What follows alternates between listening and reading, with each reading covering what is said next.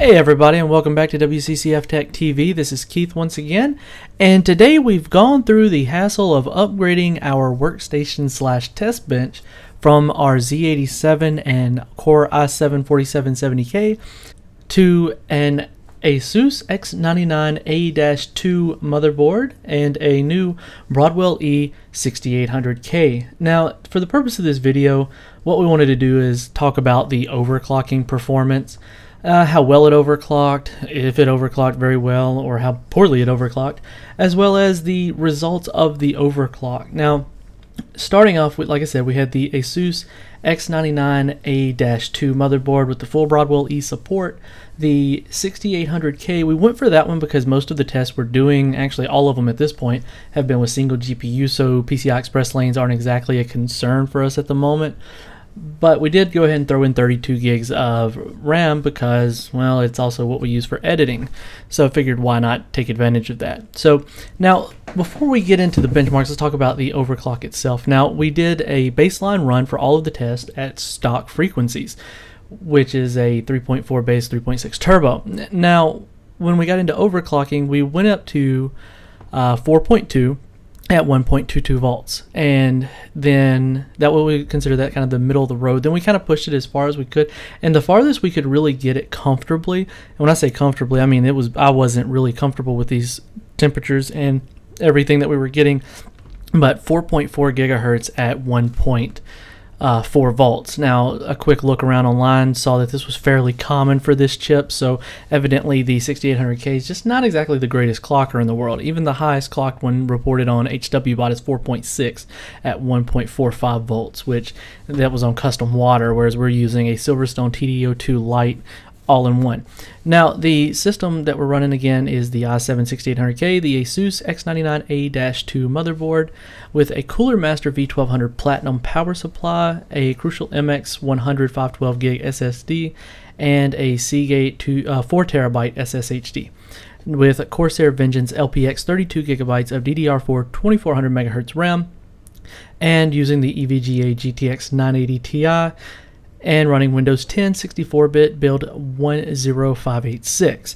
Now, as we jump into the benchmarks, the first one we looked at was HWBot X265 encoding.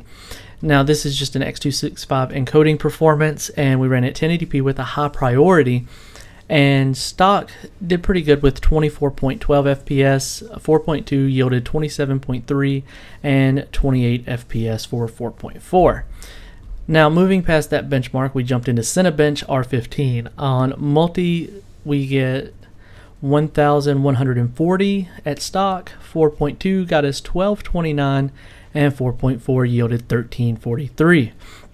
Now, moving that to the single core performance, that's 146 at stock, 172 at 4.2, and then 175 at 4.4.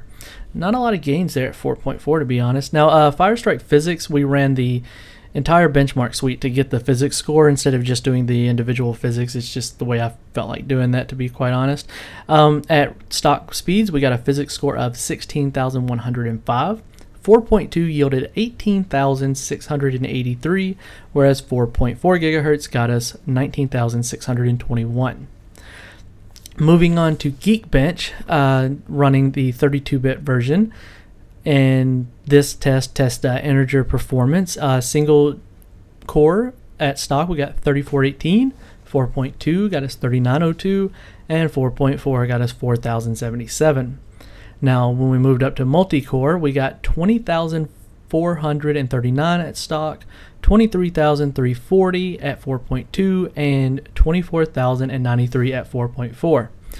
Now, the last test that we ran was Intel's XTU, or the Extreme Tuning Utility. We used the built-in benchmark to get a score, and at stock we yielded 1540.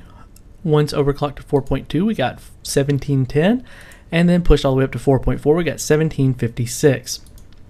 Which you see a pattern here. Going from stock to 4.2 is pretty good. 4.2 to 4.4. Well, the last thing that we looked at here were power draw and temps. Now, as far as power draw goes, the 6800K at stock idled at 87 watts and under full load pulled 178. And at 4.2, 118 watts idle, so significantly higher once you overclock it. Now, load, it went up to 231 watts. And then pushing it on up to 4.4 yielded us 130 watts at idle with 270 under full load. Now, for these power draw and the temps, we were taking these readings at the peak point throughout the XTU benchmark. Now, temperature-wise, stock idled at 29 with a load of 47. 4.2 idled at 30 with a load of 64. And then the at 4.4 gigahertz, we idled it a little bit warmer at 32 with a maximum temperatures of 79, which is much higher than I really wanted to see. Now, in the end, the overclocking performance was kind of unfortunate, I guess would be the best way that I could say it. I mean, 3.3 base to 4.4, a full gigahertz overclock is okay. It's not exactly what we're used to seeing in the past with Haswell E overclocking fairly well.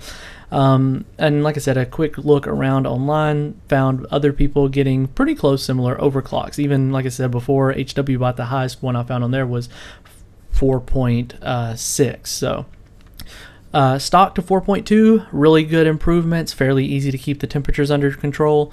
4.2 to 4.4, too much voltage, too much heat, not enough of a turnaround in my opinion. So 4.2 seems to be a good sweet spot overclock for this chip. Now, maybe future BIOS revisions will allow for a higher clock, I don't know, but I'll test that in the future, and if it changes, I'll let you guys know. That's been it for today, and if you found any of this interesting or informative, feel free to subscribe and like and leave a comment of what you'd like to see in the future. And this has been Keith with WCCF Tech TV, and we'll catch you all in the next one.